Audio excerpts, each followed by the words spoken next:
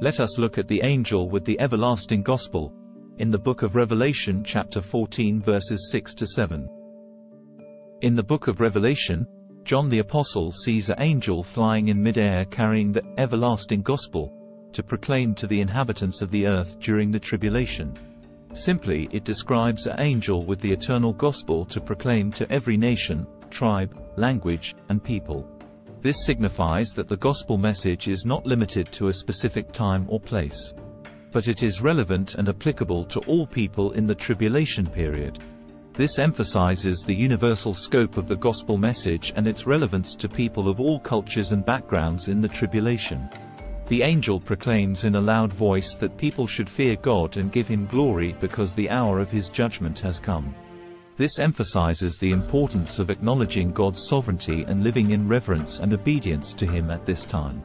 The angel also encourages people to worship God, who made the heavens, the earth, the sea, and the springs of water.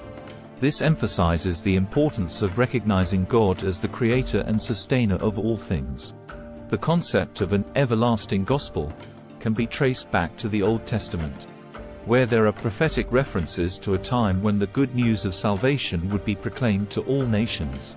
In the New Testament, the gospel message is central to the teachings of Jesus and the apostles, and it is presented as the means by which humanity can be reconciled to God. This also emphasizes the importance of the gospel message in the Christian faith. The vision of the angel with the everlasting gospel in Revelation is significant, because it represents a final call to repentance and worship before God's judgment comes in the tribulation. This emphasizes the urgency of responding to the gospel message before it's too late. Simply, the critical message from the angel emphasizes the importance of fearing God, and highlights the importance of acknowledging God's sovereignty and living in reverence and obedience to His command. The angel announcing that the time of judgment has come implies that there is an urgency to respond to the gospel message all around the world. This preaching of the angel is a significant event and its timing of a prophetic announcement in the tribulation. Some see the angel with the everlasting gospel as a symbolic representation of the eternal gospel message itself, which is always present and available to those who seek it today. This highlights the enduring nature of the gospel message throughout history and its relevance to people of all generations.